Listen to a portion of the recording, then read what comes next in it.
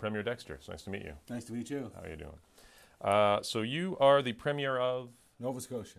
That is correct. Are you disappointed that I'm not Rick Mercer? Oh, very much so. Yeah. I was kind of counting on it. Well, I'd like to interview the Prime Minister, but we all have to play the cards we're dealt. I was wondering if there's anything we could do that would help further the cliche of being a maritimer. I'm sure you'll think of something. Okay.